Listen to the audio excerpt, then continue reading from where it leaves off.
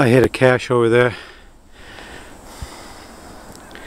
but when I left this reserve, I discovered that it was not open to the public.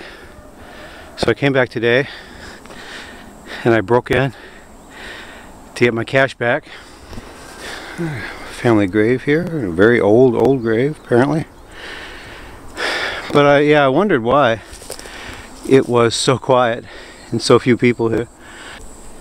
The only people that were here yesterday were the workers.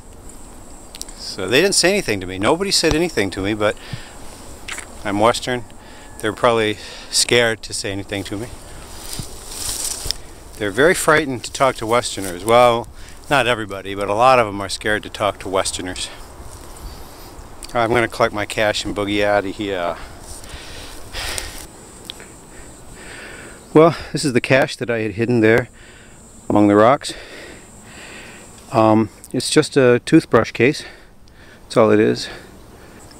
And inside is, I just put a log sheet and also some desiccant. When I first got here, I thought, oh crap, blocks.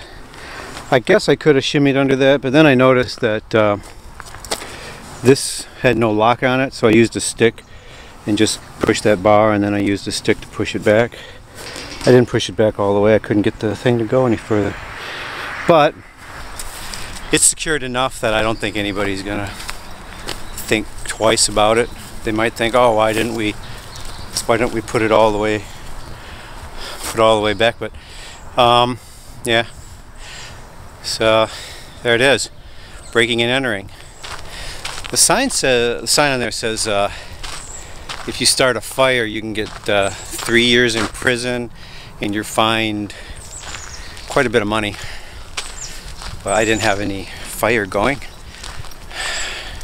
I'm just a trespasser. Oh well.